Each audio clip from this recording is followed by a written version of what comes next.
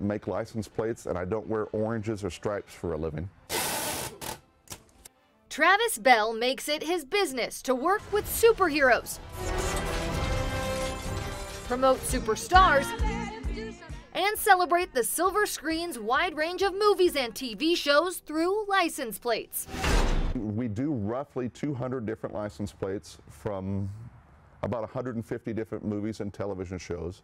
There's Jeff Goldblum from Jurassic Park, Matthew Broderick from Ferris Bueller. How about we run a nice Cadillac? My treat! 18 years ago, Travis created Celebrity Machines after he bought the car known as the General Lee, seen on the popular TV show, The Dukes of Hazzard. Guess who? And it always looked weird with an Indiana license plate on the back of the Pride of the South. So I chased down some of the original prop makers and the people that made the plates for the show. So the studios would lean on us to make the actual screen-accurate license plate.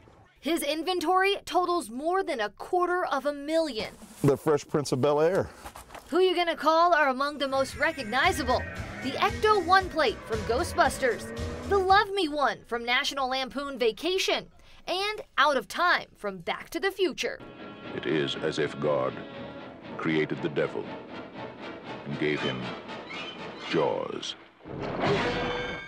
Yes, Jaws has a license plate.